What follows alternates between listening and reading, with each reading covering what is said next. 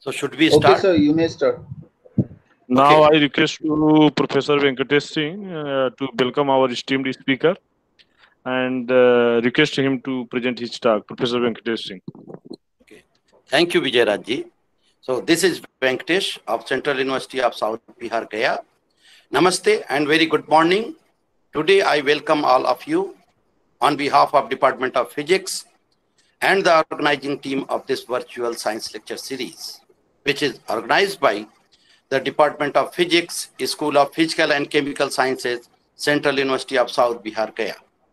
I would like to thank all the online participants for showing their interest and taking part in the 9th lecture of this series. Today, we have the pleasure of having none other than a very young and dynamic scientist, high energy physics expert, my good friend, Dr. Raghunath Sahu ji from Indian Institute of Technology, Indore, with us. Let us first welcome him from bottom of my heart. Dr. Raghunath will speak on collider experiments and social benefits. This lecture would be beautiful blend of experimental physics and its application, and as I believe, should attract huge attention from the knowledge-loving physics students and young faculties of our country, and maybe reply of many people who always question such experiment. I welcome Dr. Raghunath Sahu ji to this science lecture series. Dr. Sahu is physicist and current associate professor in IIT Indore. He is very active member of CMS, which is at Large Hadron Collider, Geneva, Switzerland, and star at RHIC, Relativistic Heavy Ion Collider at Brookhaven National Laboratory, New York, USA, as a collaborator. Dr. Sahu is elected fellow of Institute of Physics, UK, a prestigious science academy. He earned his doctorate degree from Institute of Physics, Bhubaneswar in year 2007. Dr. Raghunath ji is well-traveled and well-known figure of his area of research. Again, I welcome you, Dr. Raghunath Sahu ji, and we are really grateful to you for accepting our request of delivering today's lecture, sharing time with us for your busy schedule. As I have always mentioned before each lecture, that our speakers are internationally renowned and real gems of their area. Therefore, they do not need detailed introduction. However, for curious participants, we have already uploaded his very short CV on the Science Lecture Series website and Facebook. With these few words, I would like to request Dr. Raghunath ji to please deliver his talk on collider experiment on social benefits. Dr. Raghunath Sahu ji, please. Yeah, so good morning to all of you. I guess you can hear me well. Yes, Professor Yes, Singh, can you hear me? Perfectly, Yeah. yes. Okay, perfect. So, namaskar to all of you. And it is a tough Corona time all over the world. And always I have seen the positive side of the game. So if you look at the advantage is today we are sitting at different corners of India and the world, listening to each other. Cannot have happened in a real time. Real time means if you go back to another 6 months, January, February. So this was not expected, but the negative side is the physical touch. Physical touch means the personal interaction level is decreasing. So anyway, but we have to live with this. And I am highly thankful to Professor Singh, Venkatesh Singh, for giving me this opportunity. Essentially, assigning me this job of a social responsibility. You know, we are high energy physicists. We more often deal with basic science, but it is a social responsibility to talk to the public what is collider experiment and the social benefits. And this topic is chosen by Professor Venkatesh Singh. And since he happens to be my senior, I thought, I should take it like, a responsibility and try my best to deliver it. And the positive side of Dr. Singh, I have seen he's always dynamic. And 15 years back, when we both met in Cavendish House in Burkhaman National Laboratory, since then we are good friends and we always exchange smiles. So smile is a positive aspect of life, and let's exchange smiles. Okay, so let's distribute the positive energy. So thank you for organizing this, and let me now go to the topic. So I need a laser pointer. My daughter taught me. Let me go to laser pointer. Great. Yeah. So let's start with fundamental science and technology. So slowly I plan to go to collider physics, then the related technological aspects, technological spin-offs we will discuss, and I will brief you about future technologies or future colliders coming up worldwide. So accumulation of new fundamental knowledge and development of scientists and engineers, which is human resources development aspects. So this is actually the basic mandates of most of the research laboratories on basic science. Development of new applications is not a formal mandate. So anybody working on basic science must be aware that immediate application is not our mandate. To teach the next generation to develop basic science theories and small experiments is our immediate mandate. And results of basic science do not lead to immediate applications. Today's basic science is tomorrow's technology. I remind you, 19th century development of modern physics, the way it happened from 1897 with Rutherford's, with J.J. Thomson's discovery of first elementary particle electron, till till we went up to electroweak unification is 70s or so, Glasgow-Salam, Weinberg. So up to that time, you might have seen it was a revolution in basic science. And the repercussions or immediate spin-offs in social science, we are witnessing that. And I'm sure next generation will enjoy the development of basic science, which has happened so far. However, explorations in the new domains of basic science require new instruments and hence new technologies. So I will discuss in details about this. Let me take a couple of examples of basic science and their applications. Theory of electricity has given us electric light. So this is a trivial daily affairs to everyone. We are not surprised to know what is the theory behind electricity, but we are always tempted to use the light, fan, all home appliances without trying to understand how electromagnetic theory works. So this has become the earlier theory of electricity has become a daily life application for us. If you talk about unification of electricity and magnetism, started with Maxwell. So we know the electric motor, generators, which has contributed to electrotechnical economy.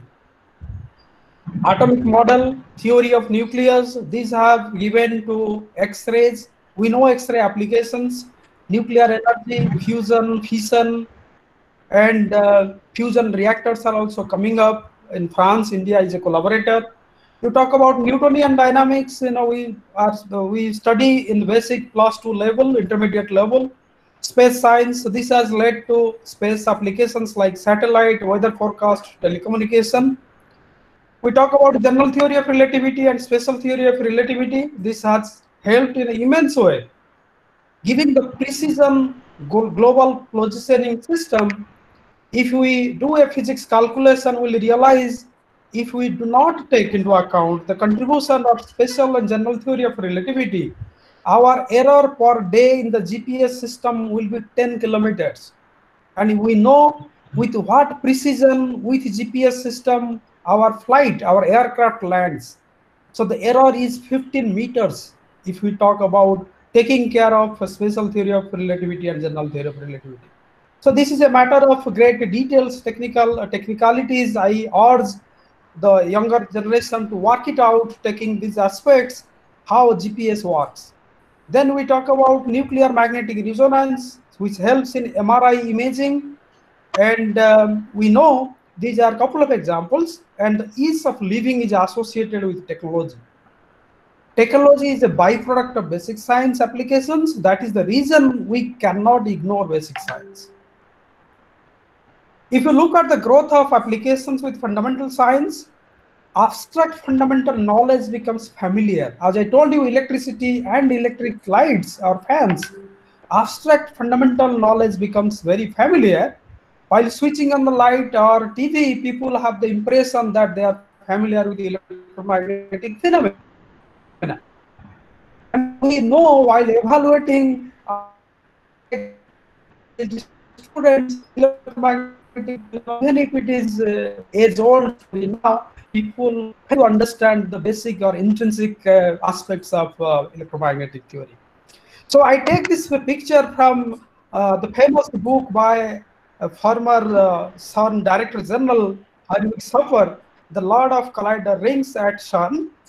So this talks about a pyramidal growth of technology, the base of which is basic science. We cannot ignore basic science if we have to make a progress on technology. So you can see all the developments have happened when we started to understand first classical mechanics. So that has given to thermodynamics and mechanics, and slowly we have moved to steam or turbine engines. So this is a growth with time, and similarly you can take our understanding of atoms, nuclei, particles, and we are in the domain of quarks now. So each and every basic science development has led to technological evolutions. To give another example, if you look at the famous scientist, theoretician of CERN, John Bell, so he gave the idea of entangled quantum states. And he proved that Einstein was wrong, because Einstein was telling that he doesn't believe quantum mechanics. He says God does not play dice. The basis of new technology of transmitting secure coded messages is actually based on the theory of entangled quantum states. As an application of which in 2007, the public vote in Geneva happened. So now you see a pure basic quantum mechanics, pure end of the top of the envelope of calculation has led to quantum information and essential elements of quantum computers. And people working in high energy theory or high energy experiment must be knowing the greatest achievement of the modern physics is unification of weak and electromagnetic forces, which is called electroweak unification, part of the standard model for which people got Nobel Prize like Glasgow, Salam, and Weinberg. And this may one day find unexpected applications. So who knows? Because if you look at electricity and magnetism, to start with, these two are different aspects, and Maxwell started uniting. Okay, in a similar fashion, we have already united weak and electromagnetic forces, and theoretical investigations are going on to unite all the forces, and our gravitational wave discovery is a way forward in that direction. And we'll find one day that this unification of forces may lead to technological applications which our next generation may witness. So if we talk about technological spin-offs and the entanglement of science and technology, research is often limited by what is technically available. To make progress, fundamental science needs new instruments. New technologies depend on fundamental research.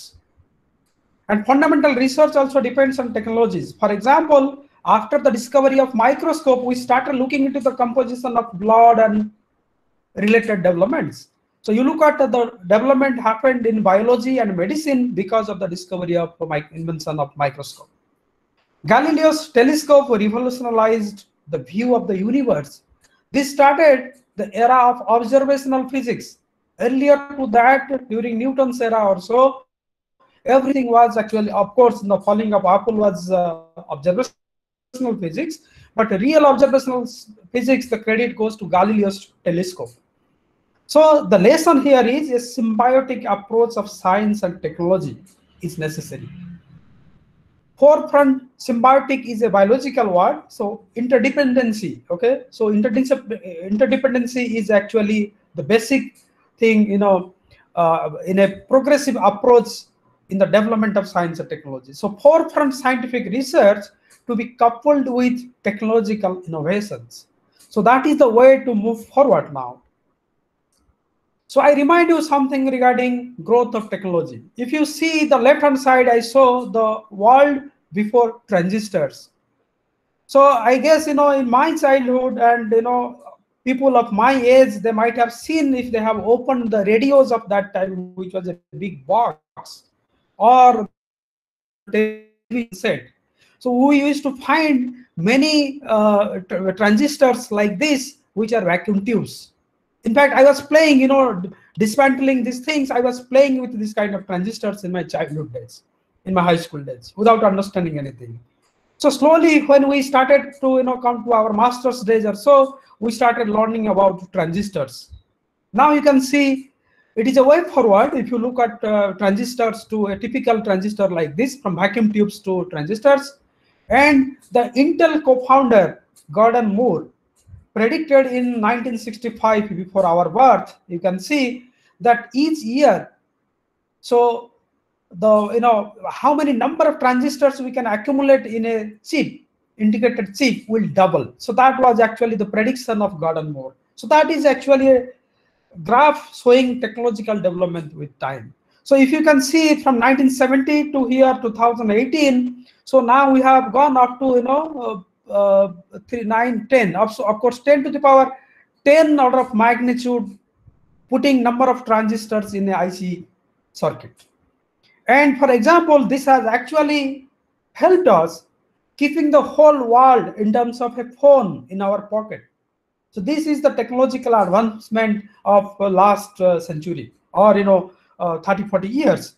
So the best example is, if you take Apple's iPhone 6 or 6 Plus with new A8 chip, it has 2 billion transistors, 20 nanometer dimension. You think about the technological development. The next generation, or the present generation, like my daughter, they may not feel what progress we have achieved in science and technology, but I can feel immediately when I look back to my memory lane, when I was looking into vacuum tubes, dismantling a radio. Now you see an iPhone on my table or in my pocket, giving all information about the world, and it has 2 billion transistors. This cannot be realized unless you have a hands-on experience of seeing the old stuff. So this is the technological development we have made, and you cannot ignore the basic principles or basic science application in this kind of technological growth. So now let me slowly migrate to high energy physics. So basic science is a human curiosity. It is driven simply by how and why of things. Necessity is the mother of invention. Technology gets birth out of basic science and as applications. And scientific curiosity has driven us to understand what are the fundamental constituents of matter. If you look at this picture, this is the matter which we can see visually. We slowly started looking into the atomic level.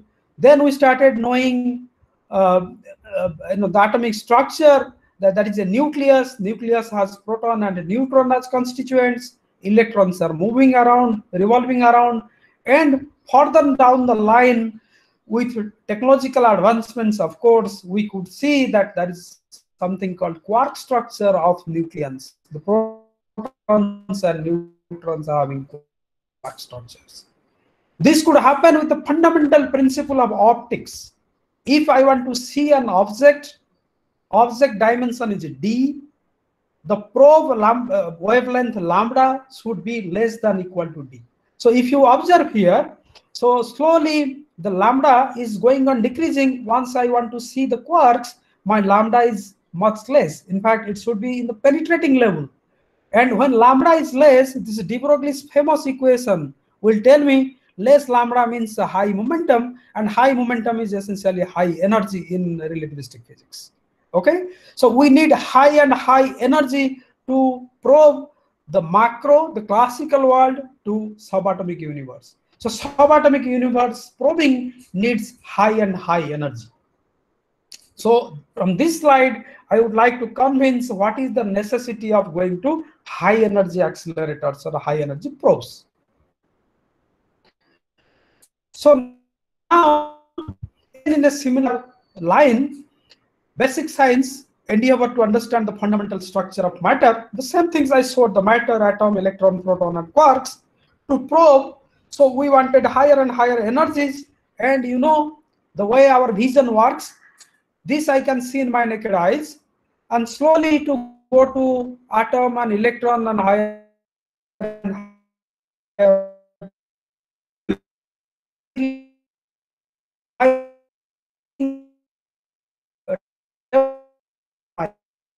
possible to see the DNA structure through this microscope, tabletop microscope, which we see in our botany lab, in our geology lab.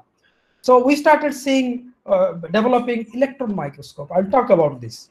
And once we started seeing lower in dimension, lower and lower in dimension, going to 10 to the power minus 18 meter, so we wanted an accelerator like a Large Hadron Collider. And you can convince yourself, these accelerators at nuclear level, we have in Calcutta, VCC, TIFR, Bombay, Institute of Physics, Bhubaneswar, Bhabha Atomic Research Center in Bombay. So these kind of, and also in IUSC, Delhi, in several places we have this level of accelerator doing nuclear physics. But if you want to go to particle physics, quark level, so you need bigger accelerators like Large Hadron Collider or the relativistic heavy ion collider at Brookhaven National Laboratory.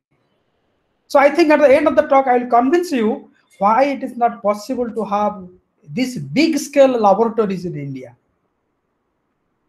So how much high is the high energy? So this is a more fundamental questions to my knowledge, because anybody says high energy, but without understanding, at least the beginners, the students, experts are experts always. So what is the high energy means? What is the scale of highness? So before this, let me remind you that since we are looking into the deeper into nature, and E goes like 1 over size, the previous expression I showed you, this de Broglie's famous equation. So this looks like a powerful microscope. This is the fundamental principle behind a powerful microscope. I need high energy probe to look into low in dimension. Okay, so my energy has to be high. Energy high means, let's go to Einstein's famous equation of E is equal to mc square, where E is very high. Now I do not need to convince you. On the right hand side, I will have multitude of particles. High energy, more number of particles, more massive particles. So that is convincing. In fact, the right expression will be, I should put a sum here. Sum over of mi means many different kind of particles in a nature's way will be produced, and many exotica also, high mass particles, if sufficient energy is available. So this is guided by famous Einstein's equation. Now I have taken high energy. I have discussed about multitude of particles. Now let me see if Boltzmann's fundamental equation, these are small equations, and in my knowledge and understanding, these are beautiful equations. So E is equal to KT is also telling me by high energy, I am also going to very high temperature. So if you recall, very high temperature takes me to early universe scenario. So doing this experiment, what I am doing is to probe the subatomic universe, we need high energies as a probe, and this produces many particles in the final state. I can apply statistical mechanics, I can apply thermodynamics, I can do many physics. It opens up a new branches of development in basic science. And in the final state, we have a high temperature, and this takes me to early universe. So how do we do that? So now let me take you to the journey of electrons to quarks. So if you look here in 1897, the discovery of the first fundamental particle which stays elementary till now. So that was done by J.J. Thomson, who got Nobel Prize, and his son is also a Nobel Prize. It's very interesting. And he discovered it as a particle. his son discovered it as a wave. So you see the son and father duo giving or getting 2 Nobel Prizes. Okay, so I'm not going to that. So here you can see the important aspect is the carriers of negative electricity or cathode rays are the constituents of normal matter. That is the contribution of J.J. Thomson. Many people tried to understand these cathode rays, but he was the first person to identify that these are the part of the normal or the constituents of matter. And this happened in a tabletop experiment. Okay, so cathode rays coming, and we know we can accelerate in an electric field and we can deflect in a magnetic field. And if I have a fluorescent screen, zinc sulfide kind of fluorescent screen, so then any spot coming here would tell me that, okay, so I have seen a particle. Then further characterization is a different story. So the lesson here is we can see the electrons in our naked eyes, and the energy requirement is very small. Just to give you a number, I remind you that ionization energy of hydrogen atom is 13.6 electron volt. So we are in the electron volt domain.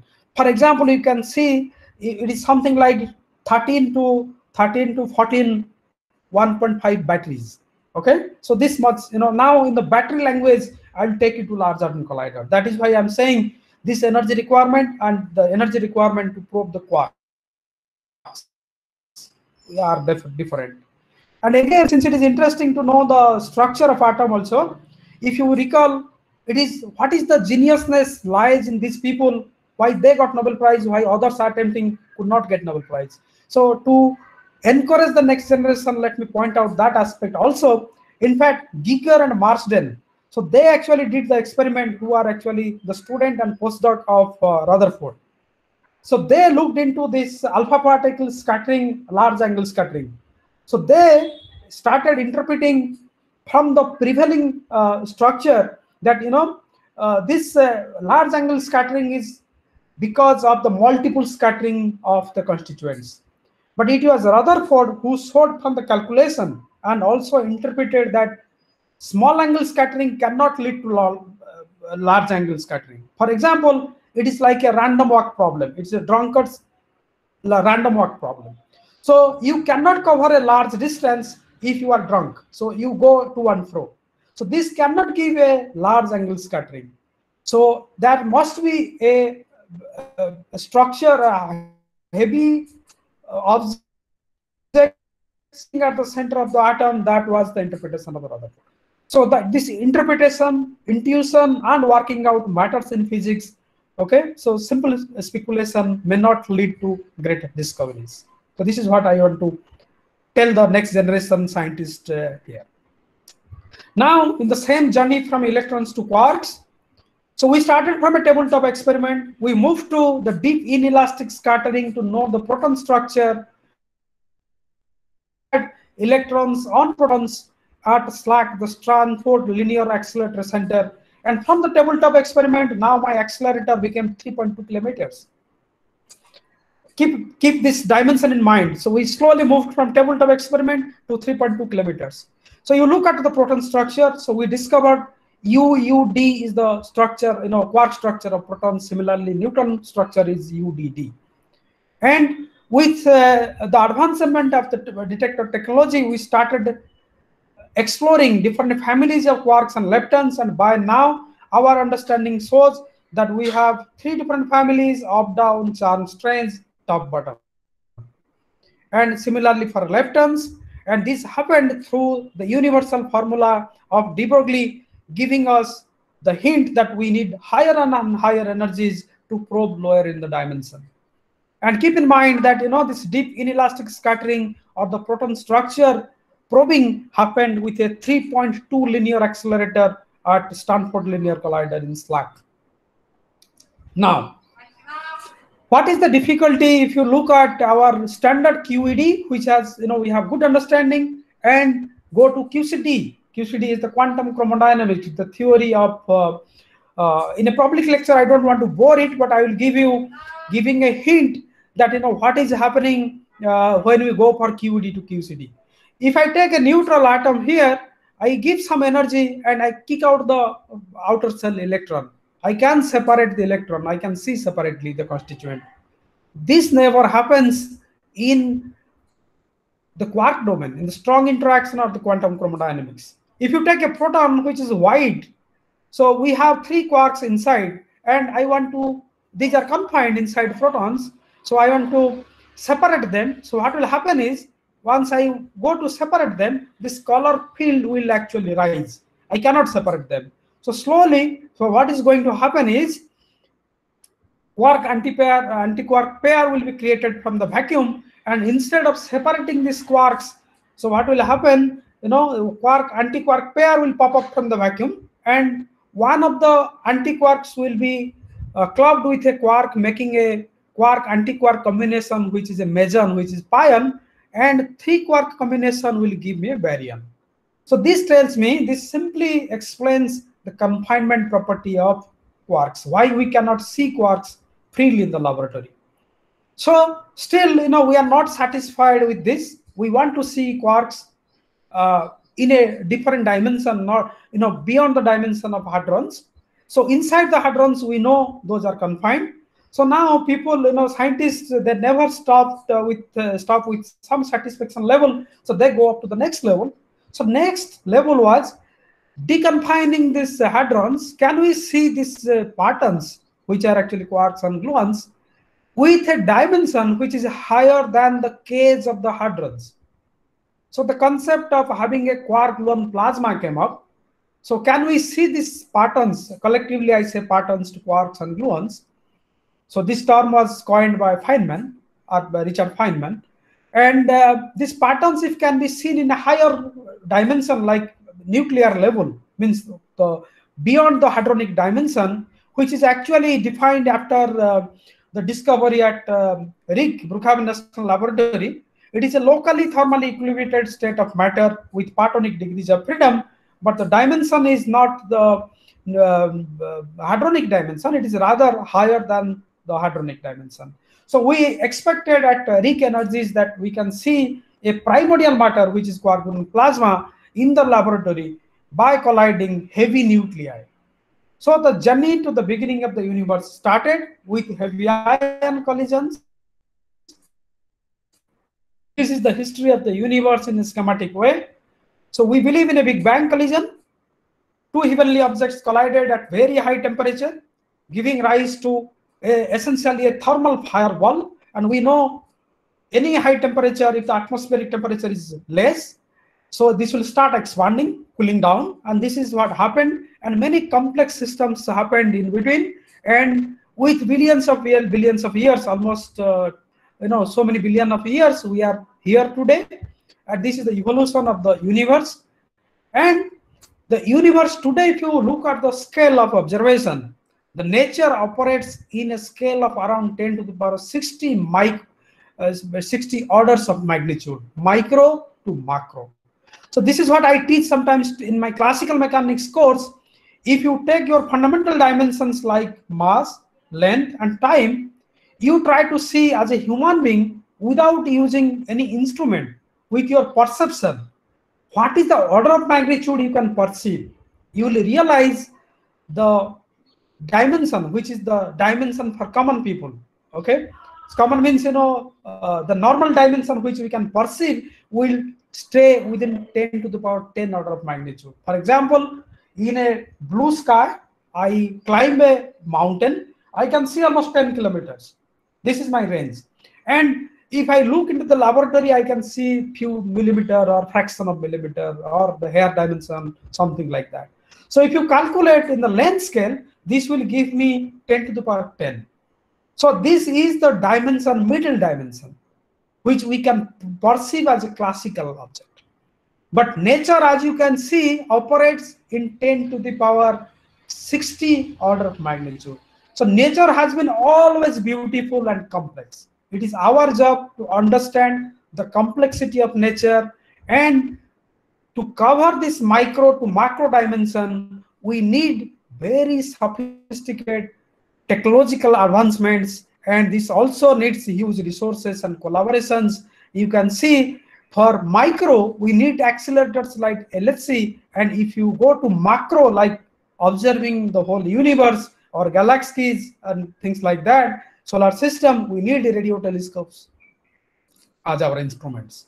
So this is the full scale where our nature operates. It is very wonderful that human perception lies in 10 to the power 10 order of magnitude, whereas the nature operates in the order of magnitude of 10 to the power 60. In my perception, is beautiful, and we should pursue our journey in science. Okay, so nature in its full glory, microcosm to cosmos. On the left-hand side, I show you the Large Hadron Collider in the CERN, the European Laboratory for Particle Physics, which is 150 meters underground, 27 kilometers circular collider, and it is a tunnel of 4-meter diameter. You can drive a small car inside. And this is built to 1.1 millimeter per kilometer precision. So in each 1 kilometer, the precision of the tunnel is 0.1 mm. So you can think about the civil engineering, the mechanical engineering, and the precision engineering aspect in digging this LHC tunnel and allowing us to do again a symbiotic approach of science and technology. So if you look at the cosmos, so this is microcosm, and if you look at the cosmos, it is another end is a Hubble telescope, so which is 50 square meters and operates almost 500 kilometers above the Earth's surface. So as I told you in my last slide, nature operates in the full scale in 10 to the power 60 order of magnitude. It is essentially microcosm to the cosmos, and we need microscopic probes to the macroscopic probes, microscopes to telescopes. So nature is really beautiful in that perspective. Now, let me take you to collider experiment, which is actually our job. So if you look at this picture, so there is a tree which is static, fixed, and somewhere a car is coming and colliding with this. So this is equivalent to a fixed target experiment. Okay. The severity of the damage is very less, you can see. But if you look at a US highway or Indian highway, and two cars going with huge velocity, speeding vehicles, they collide with each other. So the damage is huge. And as physicists, we are interested in the damage. So if the damage is more, we look into the debris, we try to find out what is the fundamental constituent of matter. Because looking into the car, I cannot know if it is plastic or it is aluminum or what it is made of. So if I look into the debris here, possibly I can know. This is the very principle of making the maximum damage or in the microscopic scale of heavy ions and melting the heavy ions and looking into the debris. So that is the basic principle of collider experiment. And I guess this should convince you why colliding beams or colliding experiments are much higher in energy compared to the available energy in fixed target. So if you go to the technical knowledge, I take 450 GeV beam energy and I have a fixed target here. Available energy for particle production will be 29 GeV. But if you take colliding beams of 450 and there is a collision, it will be 900. So the energy available for particle production is much higher, and it is equivalent to this kind of a highway speeding vehicle collision compared to your fixed target collision, which is shown here. Yeah. So this actually tells me two Lorentz contracted heavy nuclei colliding with each other and smashing it completely with very high temperature, and through E is equal to mc square, many particles are produced in the final state. And we have dedicated detectors, which I'm going to show you. So those actually look into the track of these particles and give hint of what might have happened at the early universe scenario. Okay, so this cartoon I liked it, and let me tell you here how energy becomes matter. So this particular cartoon says I make collision of two strawberries, and since this is matter also, this strawberry collision will give me energy. This is energy, and now this energy can produce many different kind of fruits like bananas, pears, apple, and whatnot, cherries, and fish is also produced here, you can see. And this was actually part of the book written by Herwig Stauffer. So this book I like very much. City visited, so he told, don't write creation. Creation is always by God. so make it production. So that is the reason this correction stage here, I find it very interesting. Prof saying, okay, so I believe E is equal to mc square, and whatever you are doing is fantastic, but please change creation to production. Okay, so this is a different story. So now I told you the way vision works. I have a lamp giving me light, lambda. Lambda is some wavelength of light, visible light. There is an object here, and this light is scattered from the object and comes to my eyes. I can see the object. This is the way I see. And exactly the same principle being applied here in the particle detection. I have an accelerator which gives me the probe of lambda, wavelength lambda, and this lambda should be comparable with object length, comparable and less. And this particle, probe particle, gets deflected from this particular object, scattered with some angle, and I have detector in terms of eyes, so I could see the particle track. Then it is the scientific job of analyzing the data and interpreting it. Okay, so this is the fundamental principle coming from our vision, the way we see.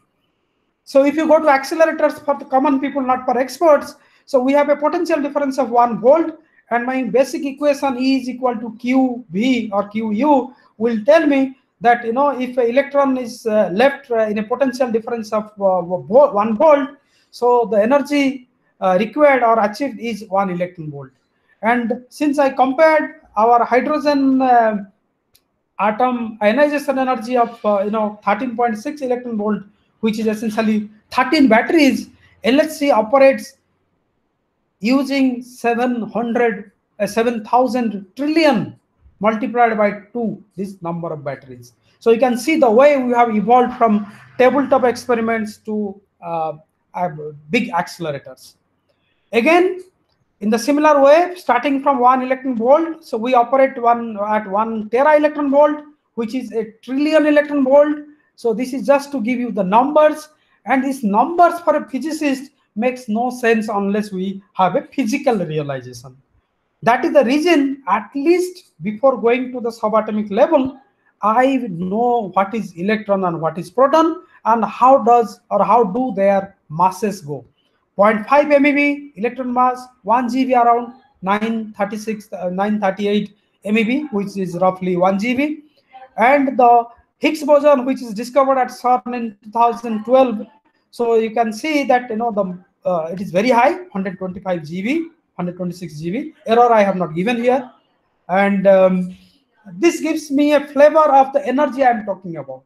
So the central mass energy where I am working at LHC, so that is actually 13 or 14 tera electron volt. So you can think of the energy scale I am talking about. An accelerator, not to get frightened, accelerators are not new to us.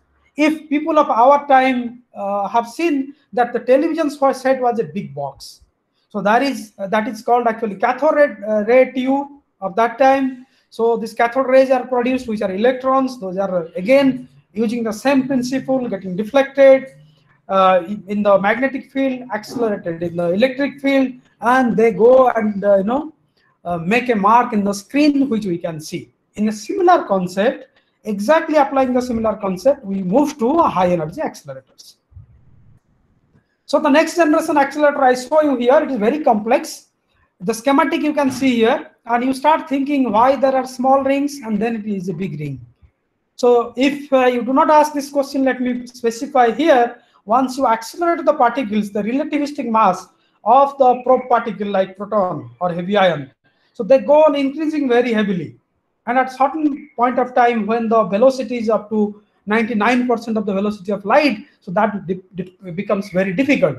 And technologically, so you can see, so this is related to energy, the radius of these circles, which are actually accelerator rings. So that also is synchronized with the particle energy. So here I show you the underground detector. Underground is schematically seen here. So you can see it is a 27-kilometer ring. So this is Swiss map. This is French map. So this covers in the territory of France and Switzerland at the border. So it has different experiments like ALICE. So I participate from ALICE, and India is a part in these experiments in CMS and ALICE collaborations. And these are all underground experiments. So you can see, it is 150 meters down, but it has some elevation also. Very few people know about the elevation. And you must think, what is the technological challenges, civil and mechanical engineering? When you start digging the tunnel, you will find both mountain and lake. Geneva Lake is nearby, as you can see here. So it goes through Geneva Lake, okay? Nearby Geneva Lake. And there is Geneva Airport here, okay? Fantastic view when you land here and see the globe of knowledge,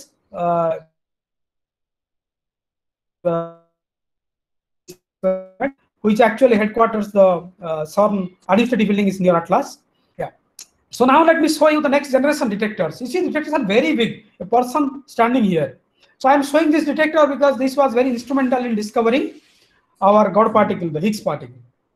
And this is again next generation detector CMS. India has participation. Many detectors are made in Tata Institute and Bhava Atomic Research Center. And again, the detector where we are involved, particularly me, and many of our collaborators from India, 13, 14 institutes I'm going to talk about. So those are actually involved in ALICE. This is again a dedicated detector to study the primordial matter, which is quark-gluon plasma. And the detector you see here, the photon multiplicity detector, is India made. So, we are not lagging behind too much. Okay. So anyway, the Western world is way ahead, both technology-wise and basic science, but we are also at par. This also tells us that, just putting an Indian detector there is not a small job. It is their land, their control, and we are part of the game. It is not a small thing. And just to tell you the scale, so one of the detectors of this experiment is a time projection chamber, and you can see a person is sitting inside this and making some electronic repairing. So this tells us a tabletop experiment to the high energy big trackers and look at the dimension. Now the launching of the CMS experiment was a marvel. As you can see, in 2004, the 150 meters tunnel, which I have actually seen, it takes, in CMS, I have gone inside to see these detectors, and you can see it takes 4 or 5 minutes in a lift to go down. So nothing was here, and you assemble a detector, and you see the few tons of detectors. And when you put it inside, people usually in India, again, we are not diminishing our efforts, but we would take a heavy object from one place to another place, our precision of or the tolerance level, kitna hilta hai, that matters. And you can see 150 meters taking it down with that precision that it should go in this hole without making a little touch anywhere. That is also a precision in engineering. And you see the marvel of lowering it down and then putting it on the bench is not easy job. Yeah. So again, you can see each detector is like a 100 megapixel camera, which takes 40 million pictures per second. You look at your advanced SLR camera and compare with our high energy experimental detectors, which serve like cameras, but they take very high resolution 100 megapixel pictures with 40 million pictures per second. So this is what is our data taking rate, and this is the precision we work with. Now, if I do not talk about God particle, so things will be incomplete. And the Nobel Prize in 2013 went to Francois Enlot and Peter Higgs. If you see the Nobel statement, it says, for the theoretical discovery of a mechanism that contributes to our understanding of the origin of the mass of subatomic particles, and which recently was confirmed through the discovery of a predicted fundamental particle by, which is important, Atlas and CMS experiments at CERN Large Hadron Collider. This is the credit we are taking because it is a large-scale collaboration. It was theorized in 1964 by Francois Enlot group and Peter Higgs and another group. And you see the discovery took so much of time. In 2012 only it was discovered. So you think what might have gone, both physics and technology-wise, why it takes so many years to discover a particle if it is conjectured or theorized, in 60s. So 64 it was, theoretical hint was given. 92 Atlas CMS collaborations founded, 2012, the new particle discovered. And Atlas spokesperson of that time, who is Fabiola Gionati, is our CERN Director General now. So she's congratulating Peter Higgs in the CERN main auditorium. A very good cartoon which was shown during that time in US was, this is American obesity. You can see person eating too much, getting obesity, and he says, no, it's not my mistake. It is not my fault. I was born with too many Higgs bosons. Because Higgs boson is responsible for mass generation. So that is the reason I was born with too many Higgs bosons. That is why I am massive. So this was a cartoon, came just after Higgs discovery, which I find interesting. Now, for a common man, how do I understand how Higgs field gives mass? So think about a cocktail party. Guests are evenly spread. People are just evenly spread everywhere.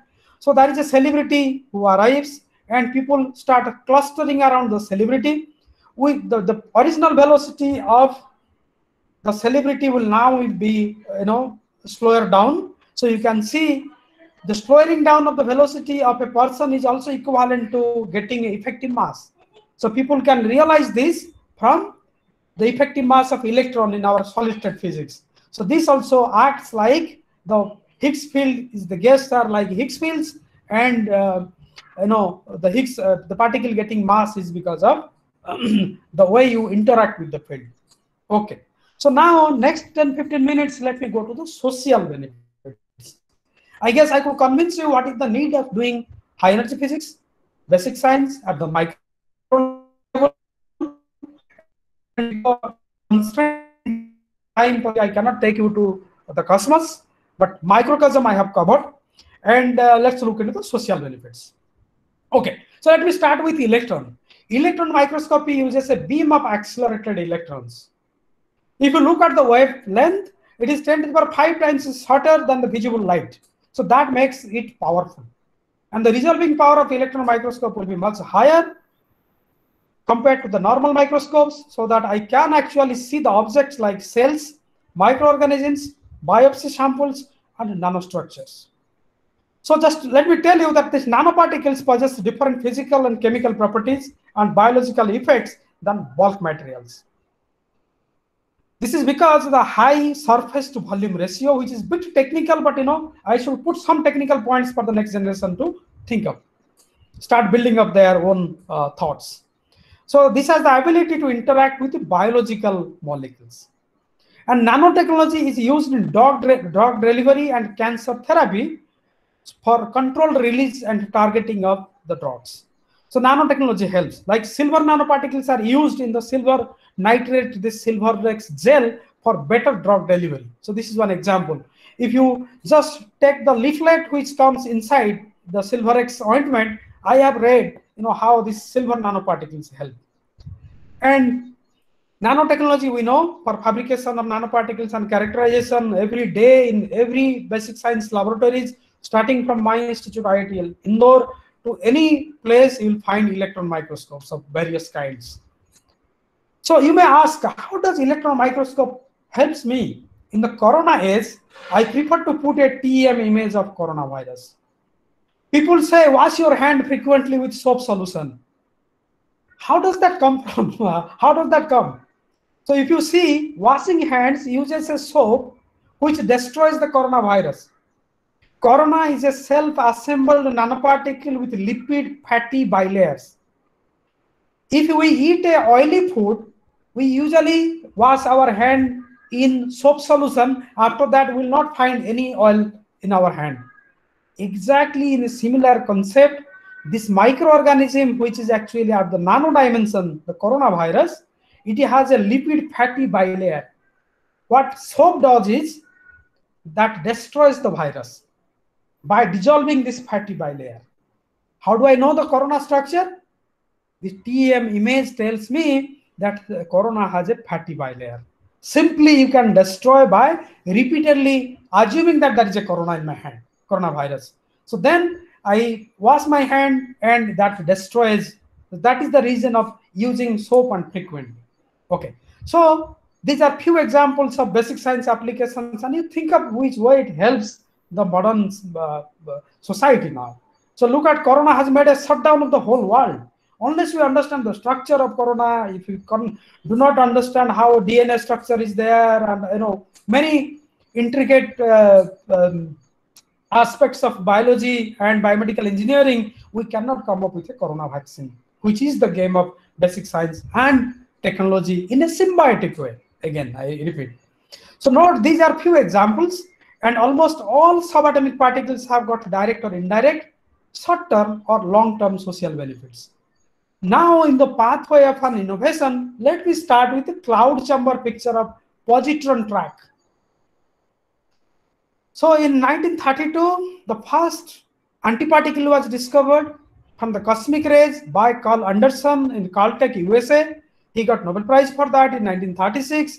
His mentor, just to excite you, his mentor was Robert Millikan. We know him from Millikan's oil drop experiment, measuring that E by M of electron. He also got Nobel Prize in 1923. Mentor matters. That is what I want to say here. And you see, after the first antiparticle detection or observation from cosmic rays, you may wonder what is there in the antiparticle. So now I will talk about this positron emission tomography, PET scanning for cancer. I am coming to that. And starting from this kind of imaging, we have gone through producing antiparticles in the laboratory. And in 1995, CERN researchers used low energy antiproton ring to slow down the accelerated antiprotons which are produced in the accelerators. And by doing so, they managed to pair positrons and antiprotons together and producing 9 hydrogen antiatoms. It is essentially anti-hydrogen atoms. And their lifetime is small, but they could produce antiparticles or anti-atoms in the laboratory. This is a big landmarking discovery at CERN in our high energy accelerators. And people started thinking, if we can do this, particle-antiparticle annihilation can give me energy. So with the same concept, the NASA scientists in the year 2000, they announced early design for the antimatter engine that might capable of fueling a spaceship for a trip to Mars using only a millionth of a gram of antimatter. You think now, from 1932, from the discovery of positron to the year now in 2020, it has taken almost 90 years or so, but we have made tremendous advancement in the technology, just using the fundamental particle discovery of anti-electron, which is positron. So now let's go to the positron emission tomography. As you can see here, this is an image of positron emission tomography. The basic principle behind this is, so let's say somebody is suffering from cancer or brain cancer. It is complicated to diagnose. So what we do is we inject a tracer. Tracer is something like fluorine-18, which is a radioactive material, and we get from cyclotron, which is again an accelerator. And this is injected to the blood, and this goes and sits in many infected means your cancerous cell and healthy cell. And what happens is, if you look into the theory, what is happening there, we have actually this fluorine-18 is a positron source. So this positron annihilates with the nuclear electrons, okay, and creates 511 keV, 2 gammas. And if you think of the kinematics, these 2 gamma particles at the end, they will be produced conserving the momentum almost back to back. Why do I say almost back to back? It is kind of 180, but if this particle is in little motion, so that actually will destroy the 180-degree gamma. So then what I'll do is I can backtrace it. So I go to the line of, what is that called in biological language, LOR. So line of, I'm not getting that line, term immediately. So that is a back projection line essentially. So if I have 2 scintillator detectors, again scintillator detector started with high energy physics, I would say, detecting these high energy photons. So these 2 photons, once are detected, I can backtrack to get the position of this cancerous cell. So this is the way positron emission tomography has helped in the imaging of cancerous cells. And this is one of the examples. And this also helps that high energy accelerators should be in place to produce these radionuclides. And many detectors, for example, used in subatomic particle detection have got place in medical imaging. And it is a blessing to the mankind. And the practical example, if you Google it, you will find George Charpak, a scientist in high energy physics. So he got the Nobel Prize in 1992, who is a CERN experimental physicist, for the discovery of multi-wire proportional counter, which is used in the particle detection in high energy physics. So slowly he found medical application is beautiful, and he moved to medical applications. So these are few of the imagings done using high energy detectors. Now, if you look at hadron therapy for medical applications, almost 9,000 of 17,000 accelerators operating in the world today are used for medicine purpose. So proton, this is the map of Europe having different particle therapy centers, carbon ion and proton beam for the accelerators. So this image shows Loma Linda Medical Center in US, which has a proton therapy. In India, just to excite you, so we have one operating in Chennai, Apollo Proton Center, with a cost of 1,300 crore Indian rupees. It is established. And Tata Memorial Center in Mumbai is going to get, it is announced in 2019. So let me tell you a little physics just to excite you. What is the difference between radiation therapy and hadron therapy? When I say radiation therapy, it is a beam of X-rays, photons. This not only destroys the cancer cells, this also damages the healthy tissues. Because if you look at the profile, so this is the depth in body. You can think of, there is a tumor inside the body. So this is the depth. So this is the X-ray profile, the photon. So photon starts depositing highest energy at the beginning. So this destroys the healthy cells and it runs to very high depth. So essentially after the therapy, radiation therapy, more healthy cells are destroyed. But if you go to hadron therapy, which is proton, a beam of charged particle will penetrate the tissues without much diffusion and deposit maximum energy before stopping. This is because if you look at the profile of a charged particle depositing energy, so the energy deposition is inversely proportional to 1 over velocity square. So when velocity is very less, the energy deposition will be the highest. So that is the reason I can actually calculate for a certain energy at what depth it can deposit all of its energy. So that is called Bragg peak of that hadron. So you can see without depositing very high energy in the healthy cells, I just see at what depth my cancerous cell is there, and I try to radiate it with the hadrons, depositing complete energy so that the damage of the healthy cell is least. And you can see India is going to get the second proton therapy center. And when you wonder at what time this was proposed, I should tell you the first director of Formula USA had the idea in 1946, and first patient was treated in US in 1950. So US could come up very quickly in 4 years. And you see where we lie in technological developments. And basic science is important. I have been giving emphasis. Now let's go to the very non-stop of World Wide Web. When the proposal was given by Tim Berners-Lee in 1989, his boss, Mike Sandel, told that idea is vague, but looks exciting. So he told vague, but exciting. So you can find some CERN t-shirts written as vague. At the back of the t-shirt is written vague, but exciting. So without getting suppressed, Tim Berners-Lee went ahead and discovered WWD, invented WWW, which is World Wide Web.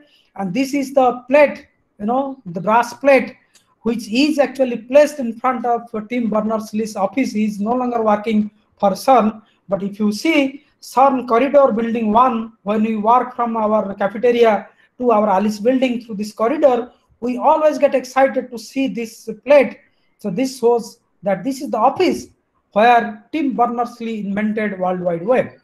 And this was a necessity of transferring data from one office to another office, or people sitting at different corners of the world. So this was a necessity of high energy physics experiment, and this goes back to lab days, the large electron positron collider days of 1989. And you can see this was the first server. So these are now in microcosm for public museum.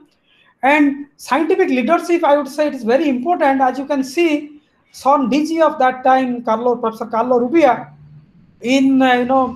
took a decision that there should not be any patent on this www.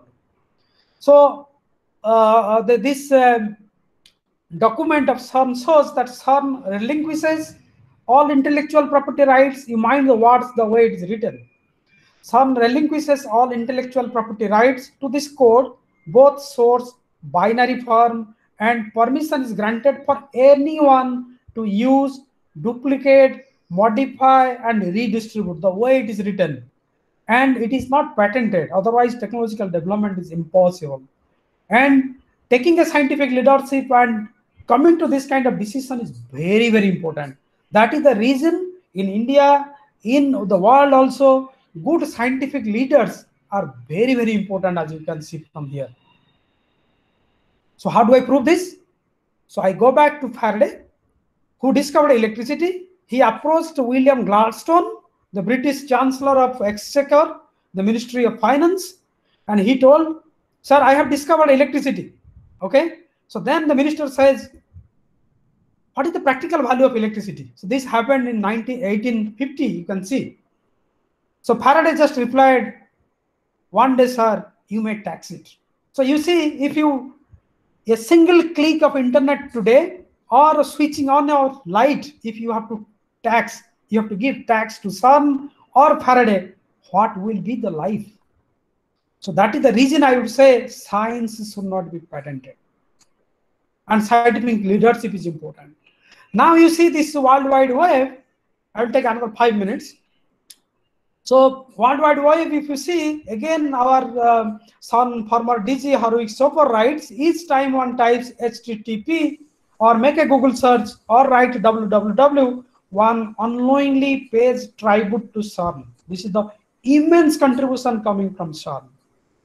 This was the biggest spin-off of Collider experiment, large data sample, huge number of people involved in the experiment, multi-country participation, and the need of data access to all. Remember, this is not a fun that everybody participates. Thousands of people participate because it is a need of physics. You think seriously, it is a need of physics. More people participation, more number of authors in the paper, it is a physics need. And doing the common goal of doing world-class physics at the frontier, at the fundamental level is the aim. Like electricity, internet is now in each and every home. We started feeling internet is part of life. What is great about it? So you see what is the immense contribution basic science has given to us.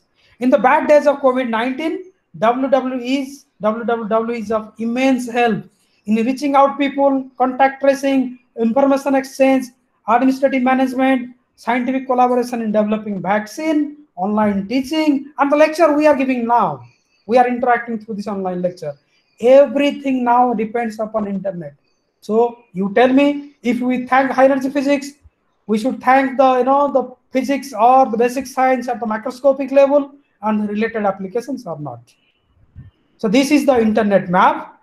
Everybody in the world is using internet now. This is just a glimpse of internet map. And another byproduct of high energy physics is the technology of grid computing. You sit at any corner of the world, you submit a job, and that job will run in the CPU of computer sitting in the US, South Africa, Europe, anywhere. So this kind of grid computing is coming, or we are using now. My students sitting in IIT Indore, they are submitting jobs which is executed at any corner of the world. And similarly, the medical data. So this is of immense use, grid computing technology. This is again a byproduct of high energy physics. So if you look at touchscreen, Frank Beck and Ben Stupe, the engineers from CERN developed a transparent touchscreen in the early 1970s. The fastest touchscreen was manufactured at CERN and to put to use in 1973. but we need many more technological developments. This is the first goal. So with time, many touchscreen technologies have developed capacitive, resistive to work with a high temperature, high humidity environment. And now we are in an era of smart technology. You see your Apple Watch, you have everything. Navigation, how much steps you have taken, your own physiological activities, your heartbeat, everything is there in your Apple Watch, smartwatch, I would say. Okay, so the way the smart technology is coming up, you have to see, the requirement of basic science everywhere. Okay, not to go to the details because time is over almost. Some more social benefits. So if you look at aerospace engineering, aerospace applications, CERN has collaborations, people are working, applying physics to financial markets, and construct the electrochemical sensors for water pollution treatment, software solutions for automated driving, SafeTime, the general aviation safety, and the collaboration with CERN KT, Medipix chips, medical imaging for space dosimetry, all these things actually you can see which way now CERN is making a symbiotic approach with other technological firms, industries. You can actually visit this website of CERN. Okay, so these are all, whatever information I gave, all are from genuine sources. Now, before I finish, let me a little bit of talk about the ALICE collaboration when we work as a part of the Mega Science Project in India. We are several institutes, you can see, this is the map of India. Many institutes are involved, and it is generously funded by our Department of Atomic Energy and Department of Science and Technology. And we have been contributing from detector making to data taking, data analysis, large-scale data analysis, and physics publications, and training the next generation in an immense way. You can see almost we have contribution since more than 20 years. So India contribution in the world map is this. So India has contributed in many ways: detector, PMD, muon tracker, and this multiplex analog signal processor, common readout board, silicon tungsten calorimeter proposal, and LHC grid computing in Calcutta and Bombay. And let me little advertise here in Institute of Physics. In my PhD days, I also did soldering of this unit module fabrication, which went to Brookhaven National Laboratory for the photon multiplicity detector. So what is the way forward? Future accelerators. Just two slides more. So if you look at what is way forward, we have participation in FAIR experiment at Darmstadt, Germany, EIC, the electron ion collider. So here India is participating, and these accelerators are coming up. Dubna, the Nika accelerator, and most importantly, the 100 kilometers future collider, future circular collider is coming at CERN. People who are working now in 2040 around, so this will be available for taking data and doing science. So this is the next generation accelerator coming up in Geneva. And people also talk about international linear accelerator. So this may come in Japan, Europe, or US.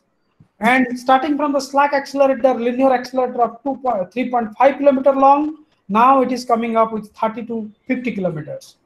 And China is also not far behind. China's accelerator for circular electron positron of 80 kilometers is coming up. I don't know what is the status by now. It is in the advanced stage. And finally, if you ask scientists, yes, we have some answers. We do not claim that we have understood everything. So let me finish here. Nothing is too wonderful to be true if it is consistent with the laws of nature. This is Michael Faraday, and my statement here is precision science and technology is the call for next generation. And I recall 100 years back almost, Niels Bohr gave a statement that the physics or the discovery in basic science will lie at 6th decimal places, meaning a precision science is the next generation call. I thank you very much for having patience and listening to me for 1 hour and 15 minutes. And the thing which is getting famous worldwide is in COVID days, namaskar to all of you. Thank you, Raghunath. Thank you for your wonderful talk. I will request our coordinator, Dr. Vijay Rajji, if you have a question from the student And participant side, please ask. Sir, there is few questions from the audience. Sure. So first question from Chandan, and he is asking why bosons are termed as mediator of interaction, why not fermion? Yeah, so question is a bit interesting and little technical also. So, but I can just convince you the interacting particles. So, if you take electromagnetic interaction, photon is the mediator. So, you talk about strong interaction, gluons are the mediators, and you talk about graviton, so gravity, okay. So all these actually the mediator particles which are responsible for the force are found to be consistent with the properties of a boson.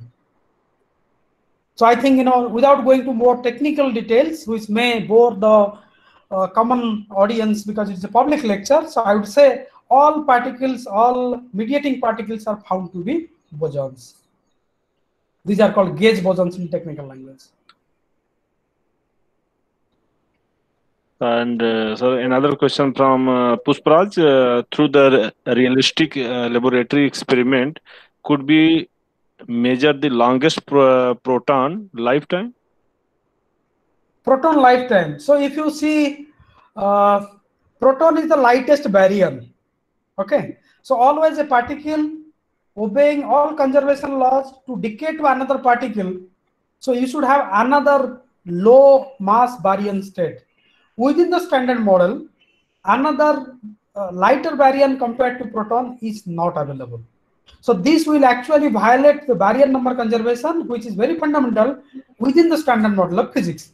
But just to excite you, there are papers and people have already worked on that, like the famous Dirac medal scientist Yogesh Pati from Odisha and other people. They have worked on beyond standard model physics of proton decay, and this is also associated with neutrino oscillation, neutrino getting mass. So this is beyond the standard model physics, and our host Prof. Venkatesh Singh is expert on neutrinos. And if you are still higher than interested in a higher way, so we can actually communicate by email, because I would say why proton cannot decay. So this thing should convince you. And it is found that if at all proton decays, the lifetime will be 10 to the power 32 years. And you may ask me, how do we measure 10 to the power 32 years? That is a different technical question. So you can be in touch with me in email. I can explain you in more details. Thank you. Interesting question. So thank you, sir. So thank you, sir. So now Venkatesh sir, there is no more question. So Venkatesh sir. Okay, so thank you, Vijayaraj. We have heard really very informative, impressive, and motivational lecture with application and products playing important role and affecting our day-to-day life of Dr. Raghunath Sahuji. He is from IIT Indore, and very interactive question and answer sessions. I would request Dr. Vijayaraj, please give the vote of thanks. Dr. Sahu sir, we are all inspired by your great work. Big thanks to Dr. Sahu for giving inspiring motivational talk. And I am sure the student and all the present here will have a lot of to gain from his talk. I would like to thanks to Professor Venkatesh Singh and also my colleagues for their support and help. And finally, the wonderful students who turned up in such great number, not only from CUSB, but also from other institute. So thank you so much for your cooperation. Once again, I thank all for your cooperation and support. So thank you so much. So now we can stop here. Okay, so dear participants and colleagues, that is all for now. We will see you next week, same day, that is on August 1st, with different time, that is 11:30 a.m. with another wonderful speaker, Professor Sunil Kumar Gupta of Tata Institute of Fundamental Research, Mumbai, and Cosmic Ray Laboratory, UTE. He will speak on the study of solar storm and their impact on Earth by muons. So until then, stay safe, stay healthy, and keep thinking. Goodbye. Thank you. Thank you. Thank you, sir.